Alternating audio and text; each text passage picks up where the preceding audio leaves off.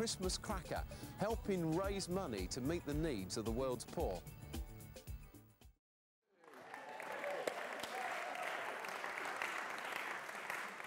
That was a long time ago. How long ago was that? I have no idea. Going by the hair, how long would you say? It couldn't have been, it must have been about 92 or 91, something like that. I don't know. Is it? All right, okay, 80 Anyone something. know? 30 years. Yeah. So people like me, you know, still in primary school. Yeah. I didn't really know how to mix stuff then, so I have no idea how a studio works now. We forget perhaps now when we look back and laugh at those. Actually, at that time, some parts of the church, of course, thought that going on telly was a terrible sin, or that social action compromised our understanding of the gospel. You know, we were in a different place then. And there you were doing both at the same time. Yeah, it was, I remember actually, recently I was asked to go and speak in St Albans Cathedral. Geoffrey John is now the Dean of St Albans. And I spoke at their big St Albans Day. They paraded through the high street. It was a fantastic thing, and people came from churches everywhere.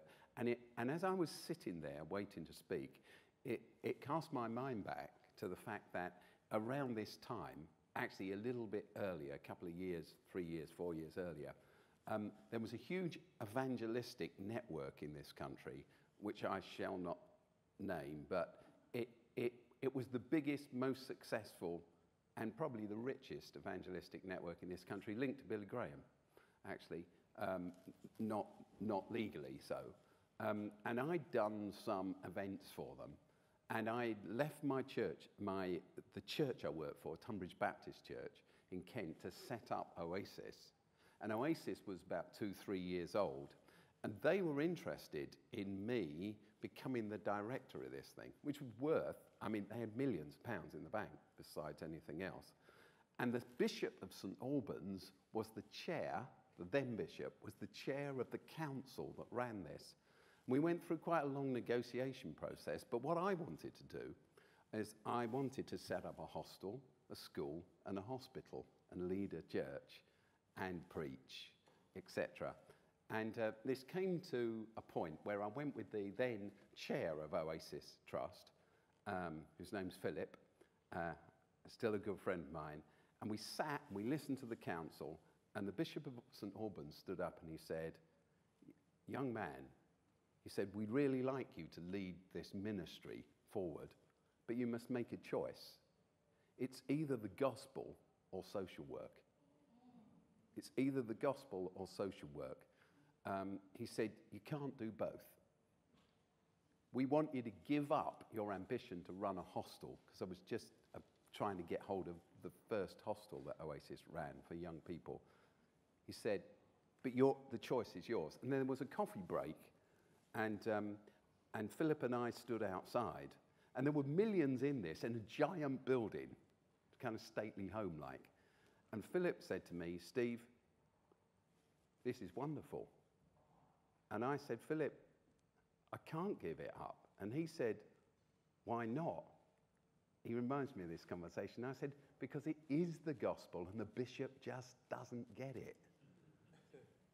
Anyway, we went back in and we sat there and I had to answer. And I said, "I'm sorry, I can't give this dream up." And we parted friends. But that never came about. The funny thing is the whole thing shut down years later. The money got squandered, I think. And then one of the original trustees came to see me in London and he gave me a cheque for £15,000. We had dinner. He gave me a cheque for £15,000. He said, "This is the last bit of the money that's left." He said, "I'm really sorry that we didn't come with you in the first place." But these things, you know, we used to argue, didn't we? I remember listening to a lecture given by John Stott on Luke's Gospel, chapter 4, "The Spirit of the Lord is on me, is anointed me," you know, the piece from Isaiah. And John explaining that this was spiritual good news for the spiritually poor, and the others saw it as political good news for the politically poor and socially good news. This is, you know, when I was a student doing theology.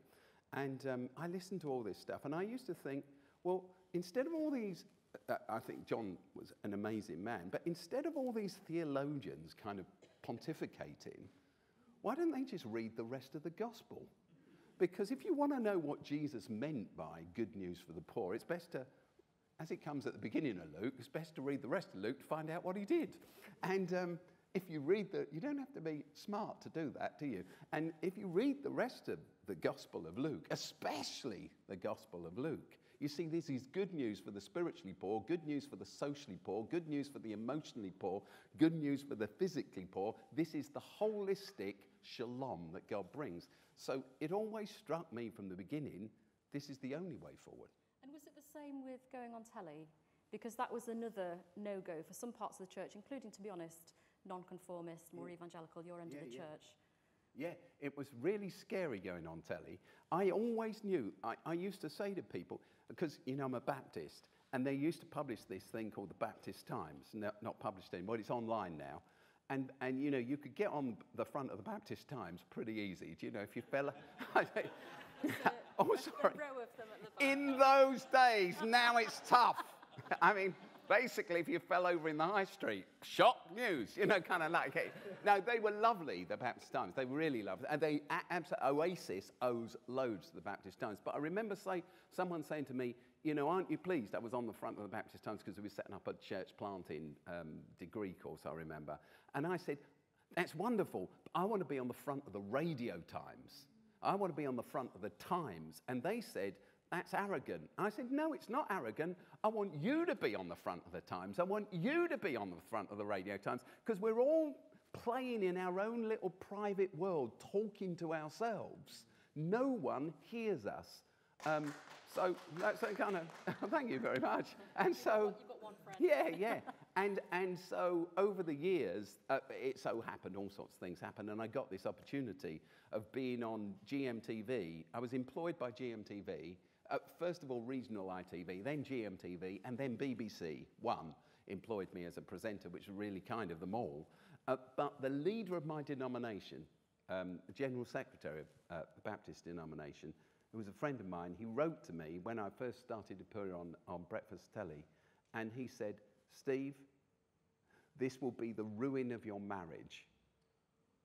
This will be the ruin of your marriage. Beware. Now, the funny thing is, about a year and a half later, I was sat in a green room having breakfast with a well-known television presenter, because I got scared of all these women. Do you know, anytime anyone came near me, I thought, oh, I'm going to let down the whole Baptist denomination and my mum and dad and Jesus. Do you know, kind of like that. And I was really paranoid about it all, do you know, because I saw them all as worldly and seductresses and all the rest of it. And I was sat in a green room at ITV, actually, with a well-known TV presenter. And she said to me, Steve, she said, I like you. But when you first came to work with us, you were such an awkward evangelical. You've chilled out a lot. And I think that's our problem. We have to make our mind up whether we love people and we love being part of creation, or whether we're some little side comment that's just there to comment on everybody else's behaviour and act as judge. But maybe the guy that said that to you about your marriage, maybe that was a helpful reminder. Do you think life would have been different if he hadn't said that? No, I don't think it would have. I don't think it was a helpful reminder. I'm not angry about any of those things. But I just think it sums up the spirit very often of sections of the church that's scared stiff of getting engaged and involved. In actual fact, I'd say this, you know, no doubt, I don't know if you're going to ask me about this, my wonky theology and all of that kind of stuff, you know. So you probably are. But here's the thing about my wonky theology. The thing is, when I worked in television, I'm so grateful to God for those years that I still work with the media a lot. I'm going to do some, actually this afternoon, I'm going to meet BBC Three about a documentary we're making after this.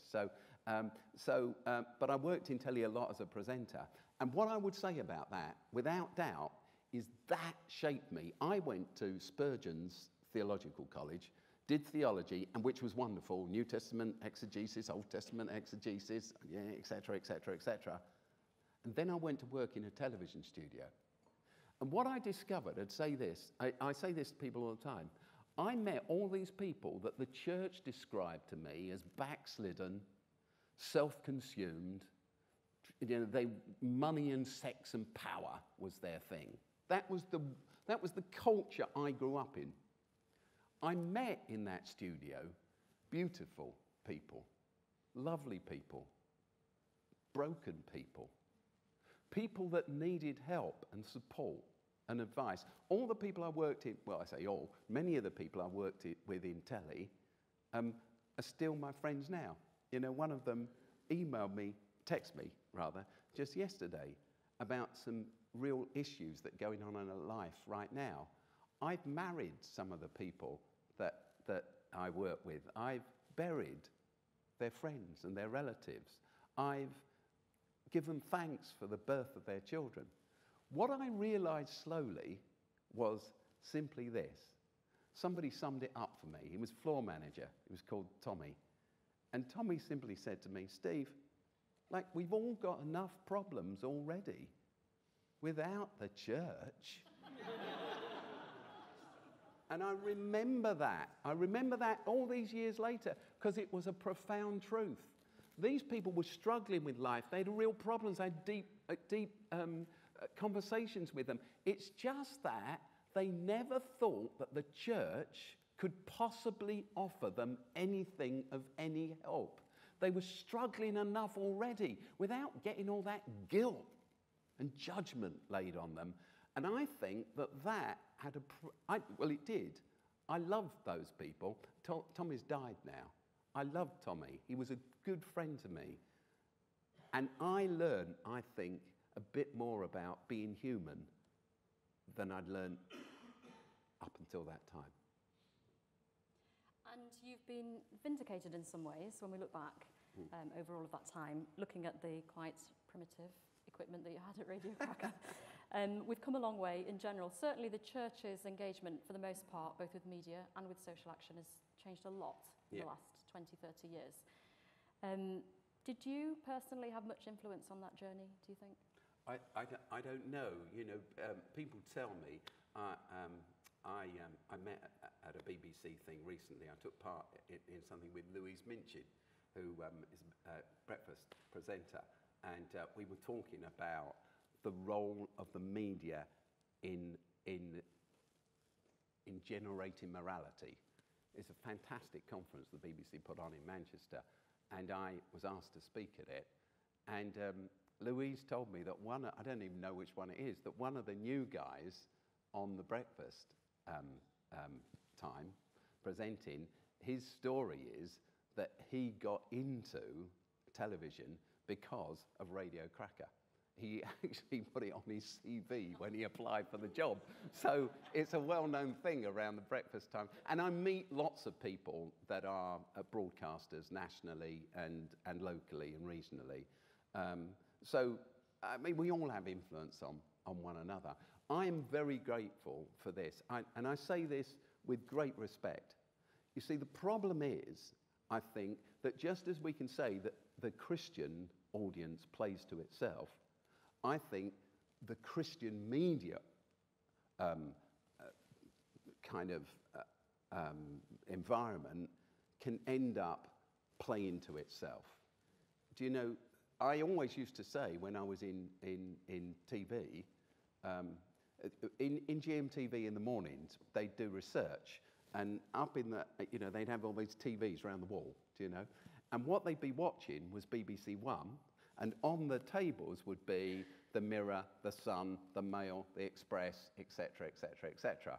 So you'd watch all the output, and then you'd put your news stories together based on what's in all the tabloids, and sometimes, you know, some of the broadsheets, and what everybody else was saying. But when you went into the BBC studios, they were watching GMTV, and you know, and I said, the media can become an animal which consumes its own excrement. You know, all you're doing is you listen. So that's why some of these stories become huge. This morning, I worked on setting up a safe house for 20 children arriving here from the jungle. I did it with the Home Office. It's going to be an Oasis project. It opens tomorrow. We didn't even have it in place yesterday. But we're going to take on 20, 16 to 18 boys. So I've watched the TV output about how they're all really 30 and they're all cheating and they're all criminals and that. I mean, what a load of rubbish that is. Have you been to the jungle? Have you seen those conditions? Have you seen the dehumanizing impact on young men and women who've escaped with their lives, who've spent a year in mud, who've been dehumanized, who no one cares about? No, the whole of Europe turns its back on this.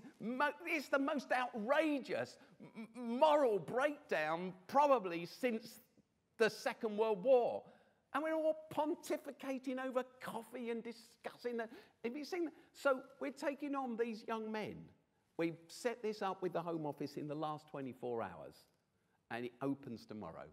It's a fantastic thing. But the point is, I had to, even in the end, I won't tell you the local authority we're working with because we're going to run as, just say it's in London, Safe House. I had to convince the local authority involved that this was worth doing. Why? Because they'd consumed the media excrement. I sometimes wonder if sometimes Christian media can further inoculate the Christians to what's going on. So if I get up in the morning and I just consume Christian media and I just listen to Christians talking and I just talk about the issues that are alive in the church, then how's my worldview being stretched and broken up? And I think that that's what getting involved in TV, ironically, did for me. I think there's a challenge in front of us all. As we constantly broadcast in whatever way or narrowcast to Christians, are we helping them into the bigger culture or keeping them from it? I think that's the question we need to debate. You mentioned, obviously, Safe House. That's part of a much bigger organisation that you lead, and you've, for years and years, been on big projects, big teams, very ambitious, achieved a lot. So you've always had lots of people working with you. We've only heard of you. Do you need to be famous? No. Well, I hope not. I mean, I can't answer that question, can I?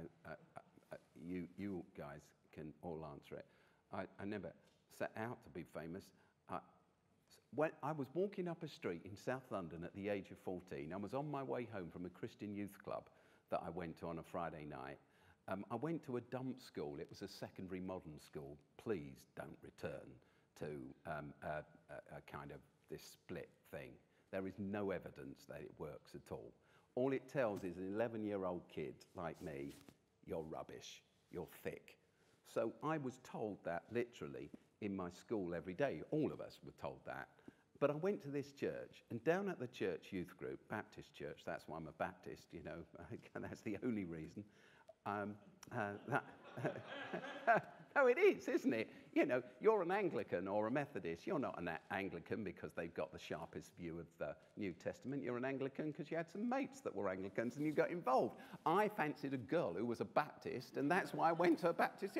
You know, by the way, I've just been made a canon of the Church of England. There you go. Yeah, that's that. Just now. Southwark Cathedral just wrote to me the other day and said they'd like to make me a canon. That was very kind of them. You said get in the back door in the end. And anyway, but the point was this. I was on the way home from this youth group on a Friday night, and the girl that I fancied had told me she didn't fancy me and she would never go out with me. And so I'm wandering past Crystal Palace football ground at the club I still support, and I'm thinking, I'm never going back to that church because Mary Hooper doesn't fancy me. What am I going to do with the rest of my life? And then I had this thought, and the thought was this. The message they give me down at that church, the story they tell me, is a much better story than the story they tell me at my school. At my school, they tell me my life's useless, pointless. I work with my hands, I'm not worth educating, and I'm never going to get a chance to take an O-level. Down at the church, they tell me I'm made in God's image. My life's got meaning and purpose, even if I never fulfill it. And I remember saying to myself, I know I'm thick, but even I'm not that stupid. I'm going to be a Christian. So I decided I'm going to be a Christian. Then I thought, if you're a Christian, in for a penny, in for a pound, I'll become a church leader. And when I grow up, I'm going to set up a hostel for kids to give them housing who've never been told they matter, and a school worth going to, and a hospital. And I got in. My dad used to work on the railways. He was out. My mum was in. And she said, what have you done? And I said, I've decided I'm going to be a Christian, a church leader, and I'm going to set up a hostel, a school, and a hospital when I grow up. So I had the gift from God of that revelation. It didn't come from me. It came from outside of me. It's a gift of grace, isn't it? And all I've tried to be through the ups and downs of life, and there are many of them, is faithful to that. It's my true north. So, yeah, Oasis in this country employs just over 5,000 people. It's the 15th biggest charity in the country. It's the fastest growing charity. I only know this because charity commissioners tell you this all the time. It's massive. And I've had the privilege of being part of it at the start. I always say to them, by the way, best kind of founder is a dead one. It's fantastic, because if you got a dead founder, you can fundraise against it. You know, you can have a fun Founders Day, stick their picture up, tell all sorts of nice stories about them, and no one ever gets to find out the truth. Whereas, whilst they're alive, they're a bit of a pain, aren't they? So that's the story. Speaking of being a bit of a pain, you're not only known for telly and social action, and so you've caused a lot of controversy, haven't you, in the last few years? You're talking about what happened on the cross, your understanding of theories of atonement, then talking about same-sex marriage. Are you expecting the church to catch up with you in 20 years like we did on the other things? No, not necessarily. We are the church. We're a conversation. If you read the Bible, which of course isn't a book, it just looks like a book for the last 300 years since we've had the printing press and popular printer, it's a library. You know, if you miss the fact it says it's a library on the front cover, you just open the first page and it says the books of the Bible, the books of the library. It's a library. It's different voices at different times. And actually, if you read, you know, everybody says they read the Bible, but if you read the Bible, you find out that Nehemiah doesn't agree with Isaiah about who should be part of Jerusalem. And Nehemiah definitely wouldn't agree with the content of the book of Ruth. And you'll find out that Matthew and Luke don't agree about how Judas met his end, etc., etc. It's a library. If it was a book, everybody would be worried about contradictions, but it's a library. It's like walking into a library. Now, when the canonization process happened, which happened in a very complicated way over a long period of time, so forgive me insulting your intelligence here, because I know you know it wasn't a bunch of guys in a room who sat down and said, we'll have those 27 books and not those. But when canonization, through the process of canonization, was it a bunch of guys who sat in a room and go, well, you know, let's have those 66 in for the Protestants, we'll have a few more for the Catholics, but we'll have those in for the Protestants for now. Let's not bother reading them. I'm sure it'll all be okay. They'll all agree. Or did, through the centuries that took place, wise people read every word of this and say, well, Isaiah's got a different view to Nehemiah on this. And Luke doesn't always agree with Matthew. And what Paul says to the Corinthian church, he doesn't say to the church in Ephesus. Did they say, oh, well, we can't do that? No, they put them all in there because the Bible is a library. It itself is a conversation. So it ushers us into a conversation and it asks us to think and ask questions.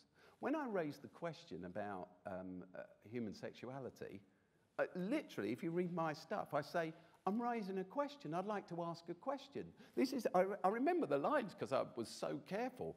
This isn't the last word. It's probably not the first word either. It's just me asking these questions and telling you how I feel about it. It was like, do you know, I was chucked out of this and that and, you know, all the rest of it. People have never spoken to me again. What kind of immature community cannot have a conversation without telling one another we're all going to hell? But surely there's a difference between critical thinking and really you went into that. You must have known how much pain it would have caused some people. I'm shocked you say that. I guess you're saying it because you're a journalist. You know, I am truly shocked. Let me tell you some facts, right? Tell you some facts.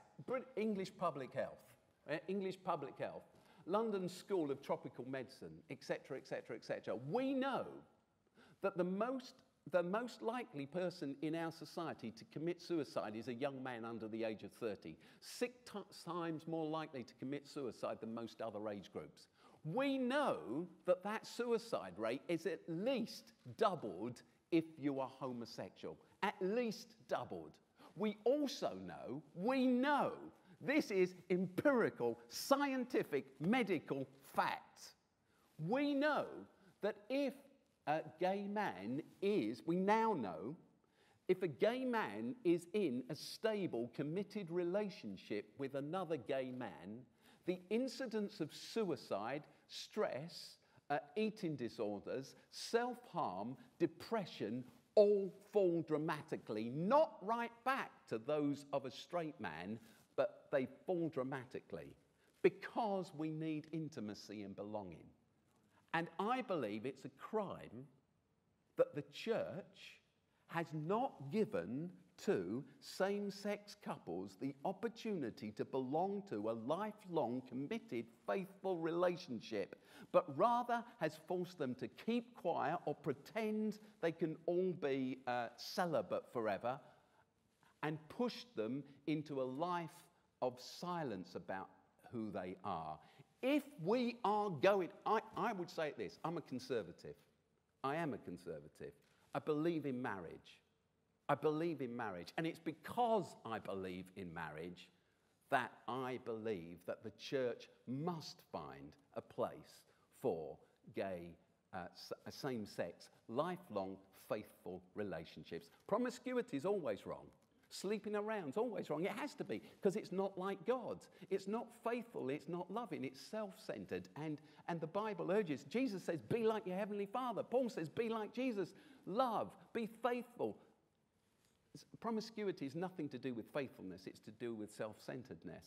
But we must find a place for this to be celebrated in our churches. And don't give to me the next line, that really I've not read the New Testament. Don't give me all that stuff. There's my good friend Tom over there, whom supported me when I wrote about the atonement. In fact, Tom, thank you, I've said thank you to Tom many times, wrote a whole book in my support, which was really good, in my view, on the time.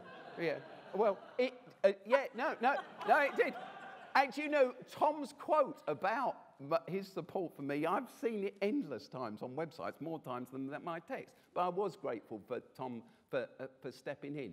I was doing a debate with someone around the gay thing recently, and then the chair of the debate, somebody was laying into me, you know, with a PhD in theology, laying into me about didn't I understand this Greek word and that. I think I probably did better than him, to be honest. But the point is this, then the master of ceremonies said, oh, and you have another problem with Steve, his rejection of penal substitution. And this guy comes from a denomination that had rejected it. And he said, oh, no, we totally understand what Steve was saying about that. It's amazing what a decade and a half difference makes, isn't it? But I would say this, you know, Tom and I have talked about this, and I've said to Tom, you know, why don't we publicly, because Tom has a different view of me, why don't we publicly debate the theology? Why don't we look at the New Testament words? Why don't we together stand there and debate this theology? We cannot escape into poor, shoddy, inconsistent theology, which allows us to give a platform to women, even though the Pauline writer, I'm sorry, I'm getting technical now. The Pauline writer of 1 Timothy says, women cannot speak in churches because Adam was created before Eve.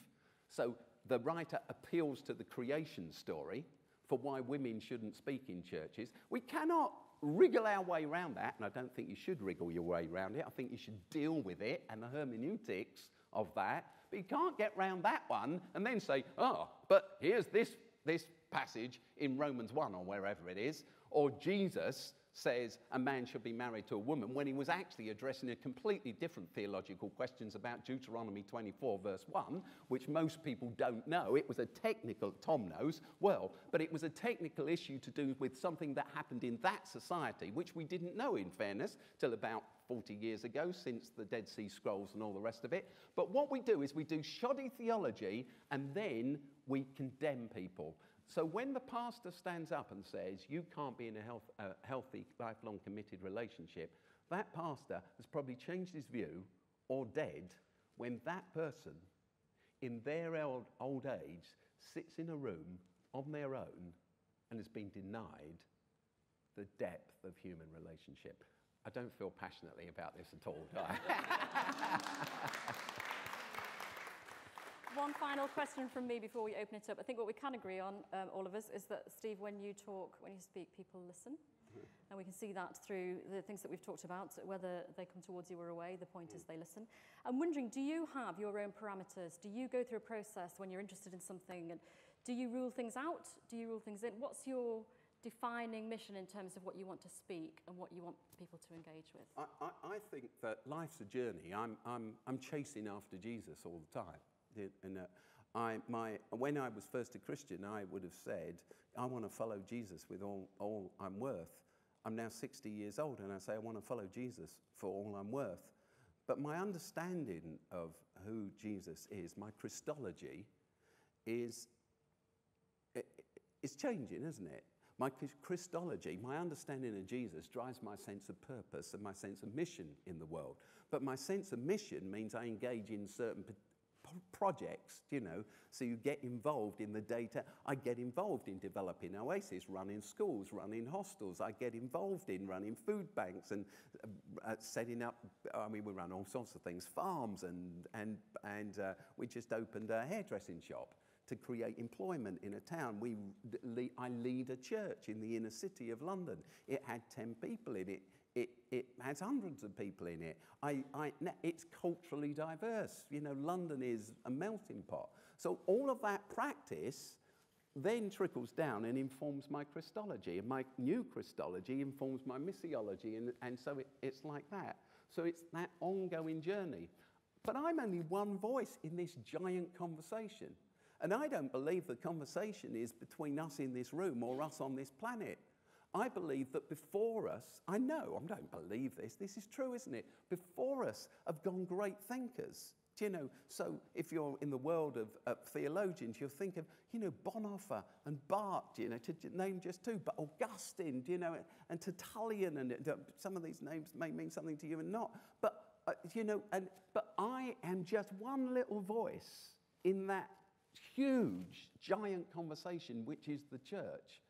If I despise the voices of others who disagree with me, I'm a fool, for they've something to teach me. But if they despise my voice and shut me out, they're fools, for we are no longer that giant conversation that is multi-generational and runs through history. I do believe in the end, I know that I was talking to Tom, and Tom was talking about the church and media. And I wish I'd have been here, honestly, but I had to go and do this thing with the Home Office. And the thing is this, I'm sure Tom says this, the media is the message, isn't it? And the media keeps changing, which is why we believe the Bible's a book at the moment, because it always looks like a book, or mostly looks like a book in our culture. But the thing is, the medium is the message. God became man through Jesus. Jesus didn't just look like God, he was God on earth, human. We're coming up to celebrate Christmas, of course, and then we always say the incarnation is that God became a man. And I always think, no, it's not. That's kind of a minimal light version of incarnation. Incarnation is this, that God became a particular man speaking a particular language with a particular colour skin, knowing particular people, crying at particular graves. He was part of a family in a village. He was earthed and embedded So it strikes me that our earthness and our embeddedness is always going to have an impact on our overall understanding of life. The medium for God was to be human. It's great that we have the opportunity of writing electronically or on paper or broadcasting about Christ, but actually the real medium God chose was feet and hands and sweat. So our engagement in communities is always going to give the greatest depth, it seems to me, to our conversation and our thinking. And so why did I first come to have my thoughts changed around gay people? Because I took on a church in central London with 10 people in it that was open for an hour a week. And Vauxhall, gay capital of South London, unknown to me then, but now known to me well, was just down the road. And there 10 elderly people, and I used to pray that more people would come. I used to do this in my spare time around this church, pray, pray, pray. And you know, young people would come and they'd say how wonderful it was, but I knew they weren't coming back because it was a big old building that seated 400 with 10 elderly people, mostly in their 70s and 80s. They weren't coming back. And then this young man came in his 20s, and he came back the next week. It was wonderful. And he came back the week after. And then he said, Steve, he said, you're doing everything. I was doing everything. He said, could I welcome people? Wow. Like, yes, you can. So I let him. And then he said, why don't I do coffees afterwards? Wow. And then a few more people started coming because he was there. More younger people came than 70, if you see what I mean. And younger people came. And then he said, shall I organise a rota? And I said, yeah. And then he sat down with me. He'd done theology, actually, got a degree in theology, and a very famous evangelical father. And he said, Steve, you might wonder why I've come to this church, which I'd often wondered, to tell you the truth. He said, it's because I'm gay, but I love Jesus and I've been rejected. And he told me his horrific story. And he said, now I've told you this, will I be welcome next week? What would you have said? That's when your theology, your Christology, is driven by your engagement and your incarnation. Okay, that is a giant conversation. We've got 15 more minutes of giant conversation. We're going to take questions, and as before, can you let us know who you are when I call on you for a question? And a question, not a statement, please. So who's going first? Hazel. Hello. Hazel Southern, what's next? You've done, for you, you've done hostels and farms and everything. Yeah. What's next? I think that we've just set up something which is called the Oasis Foundation, and it exists just to give away what Oasis has learned. So I'm in this country beginning to advise dioceses. I happen to think Church of England is by far the best. I'm not an Anglican. I think it's by far the best organised denomination in this country. Richard Charteris, the Bishop of London, by the way, invited me to breakfast to discuss strategy across North London. And there was a bunch of Anglican leaders there, and me, and they all chatted away, and I had a nice bacon sandwich. And then he said, you've not said anything, Steve. And I said, well, I've just been...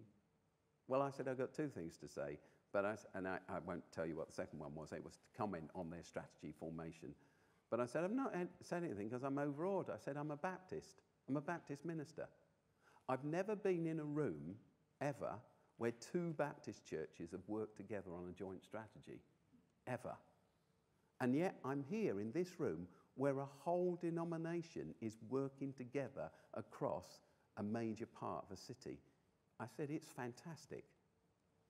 It's fantastic. Oasis has now got involved so we're working with several dioceses around the country to help them think through housing policy, educational policy, joined up, how you work with government without losing your soul, how you think about your governance. Often we have to face it that Christian schools have ended up as places with a cross on the wall, and you force the kids to sing a hymn every morning or send them to a Eucharist once a term. But actually, where's the Christ-likeness in it? Is this an inoculation against ever catching real faith? or is it embedded in the character of Jesus? So we're beginning to work with dioceses around that. I'm working on a huge peace project for 2018. I'd love to talk to you. I'd love you to be involved with the BBC and with Coventry Cathedral, Southwark Cathedral, Liverpool Cathedral, etc., various other people, the Quakers.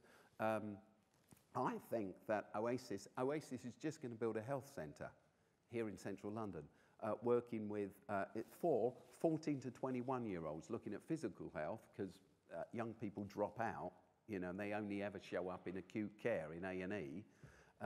So we're looking at physical health, mental health, the mental health of young people in our country. You know, I'm sure there are one or two church commissions looking at it.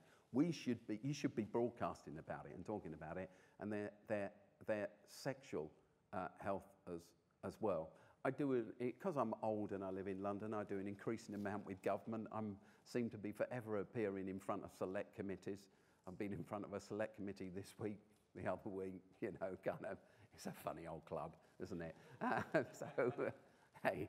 Tim Lavelle.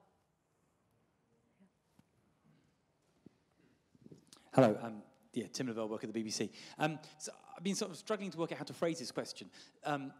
So, you know, you were a role model for me in terms of myself going into the media because I thought what you did was great, and it's always been important to me that there are Christians in the media, visibly in the media, who can be good role models to non-Christians, to anyone, and I think it's important having Christians in the media, obviously.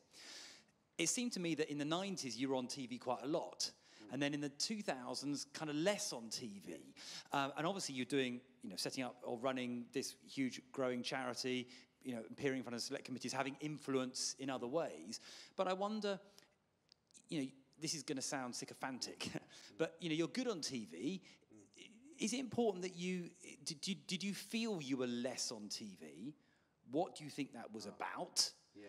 And actually, is it important that if you are a Christian kind of with all those openings, you actually do keep pursuing those openings to be on TV? In other words, what I'm sort of saying is if you actually are good on TV, you should be on TV. Yeah. No, that's a really kind thing to say and helpful question. I'll tell you why I pulled out television.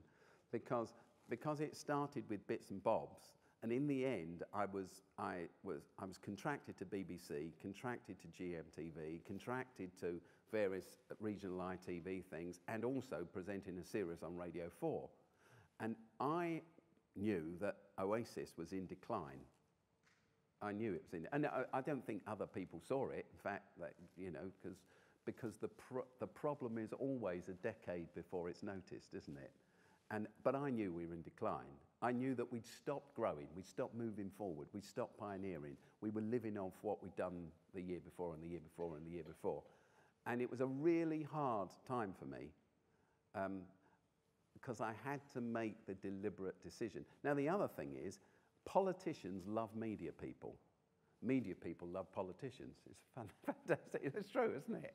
And so I'd met lots of politicians who'd invited me to loads of things because they loved being on TV. But I was interested in the work they were doing. And I knew that there was a revolution coming to our schools in this country. And I'd been to see a guy called Ron Deering, Lord Ron Deering, Church of England member and member of the House of Lords, who'd been commissioned by the then Archbishop, who I don't know that's probably George Carey, I can't remember. But anyway, he'd been commissioned by the Archbishop to produce a report on the Church of England schools. And because I was in the media, they invited me along as well. And I listened to Ron Deering speaking in his house, North London. I listened to him speaking, and I thought, when I was a kid, I wanted to set up, you see, a hostel, a hospital, and a school. That's what I wanted to do. I just see media as a platform. Yeah, it's a platform to talk and be part of the mix. But I knew I couldn't do the two. I had to really throw myself into one or the other. And so I decided that, yeah, I liked being on telly. I loved it. It was fantastic. I love that world. And yeah, it's a joy to me. But you have to decide in life what you're supposed to do. And what you're supposed to do might not be the same thing as what you want to do. And so I chose to leave. Oasis, when I left, probably had 150 staff. Today it's got over 5,000 staff. and works in 10 other countries of the world. So it's growing very fast. It's growing at a phenomenal rate now. In our schools, our GCSE and what's called Progress 8 results, that's the new measure, by the way. Nobody's interested in GCSEs anymore. Progress 8. If you don't know what Progress 8 is, learn. Because if you want to broadcast about education, you've got to know about Progress 8. Our Progress 8 results were fantastic compared with much of the country, and at the moment we're in conversation with 18 new schools all becoming part of Oasis. We're in conversations about all sorts of things, and for me that's great, because I might have been a voice in media, but actually to see communities thrive and flourish. Why was I in the media? It was to talk about the church being a catalyst for bringing transformation to individual lives and communities. What Oasis is doing is bringing transformation to individual lives and communities. But I'm still glad I'm going off to. Actually, the documentary I've been asked to make by BBC is about the church's attitude to LGBT people. So that won't be controversial. Part of it's going to focus around, in 2 Sundays' time, we're going to do a renaming ceremony for someone who's transgender in our church. Has become a man and wants to have a renaming ceremony for who they really are. And before you're already really screwed up by that, the issue of LGBT is a strange thing, because L and G have nothing to do with T. I mean, there's just completely different worlds. Why would anybody ever puts them? It's like saying, Brits and everyone else, Gentiles. Transgender, so this person was born intersex. It means they have both sets of sexual organs. Their parents made the decision to raise them as a girl, and they had an operation, physical. But of course, actually, they're wired differently. This guy says that all he ever wanted to do was be a mechanic. Excuse me. All he ever wanted to do was be a mechanic and play with cars. And he lived the first 20 years of his life in utter guilt because his parents are committed Christians. And then he went to his parents and he said, because he was a girl, he said, I want a sex change. I want to be a man. And he thought they'd have a meltdown. And his mum sat him down and said, well, actually, when you were born, you were intersex. And we chose for you to be a girl. And I've always thought it was the wrong decision. I bet that story has made some of you think. It should. And it should make you ask. So even if you're sure that Romans and 1 Corinthians and 1 Timothy condemn homosexual people, that has nothing whatsoever to do with the issue of transgender. I don't know how I got onto that. Because we're going to make a program with BBC about it. Yeah, that's right. Okay. Final question, Cindy. Did you have a? Yeah. Just wait for the mic, please. Thank you. Did Mary Hooper ever find out what she missed out on? I still know Mary. Yeah, she's called Mary Beckingham. She's got 5 kids and endless grandchildren, and she lives in Canada. And her husband is a theologian, and yeah, there you go. She's wonderful and still as beautiful as ever. Yeah. Well, that was a lovely brief question, so there is time for another one. Does anyone else? James, yeah. Steve, hi. To kind of build on the question that came before the one about Mary, which is lovely to know, so if you're not on TV as much, do we need more famous Christians? You can answer that however you like. Sure. I think we need more Christians to be involved and to be influential. The media is one way of being influential, but I think that we're called to be light and salt, aren't we? We're called to not hide our candle under a cover. We're called to be the bright light, shining stars in the universe. We're called to be the first fruits, to live out the coming kingdom of God. You can't escape that, can you? Jesus said, and when you pray pray, "Our Father, your kingdom come, your will be done on earth." The implication is through us. Jesus goes on to ask for food and then on to ask for forgiveness.